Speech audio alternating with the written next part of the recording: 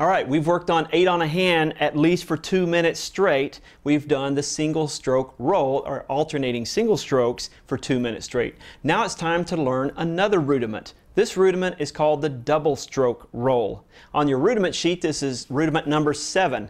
Now, again, what we're going to work toward, what we're aspiring to, is to be able to play a double stroke roll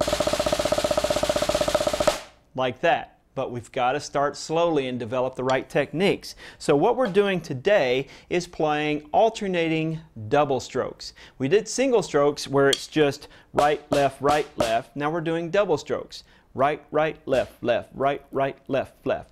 Now, I have my students do this exactly the same way as I do on the alternating single strokes. I count to 16, starting on the right hand. 1, 2, 3, and 4, and 5, 6, 7, 8, 9, 10, 11, 12, 13, 14, 15, 16, stop. Then start on the left hand. Go. 1, 2, 3, 4, 5, 6, 7, 8. Again, that will put your left hand on the strong beats and increase your chances of the left hand strengthening and sounding the same as your right hand. Now let me go through a couple of points here.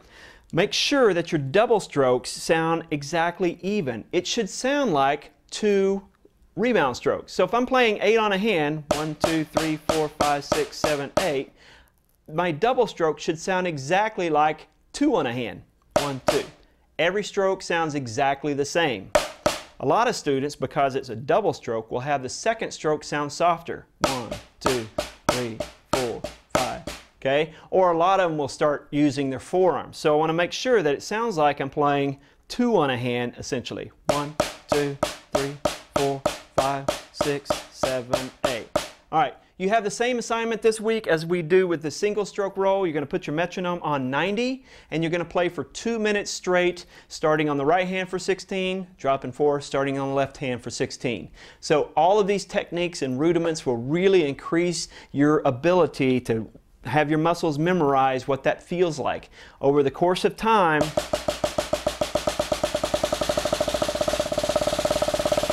you'll be able to play a double stroke roll with that kind of quality. But don't rush the process. 90 beats a minute for the full week.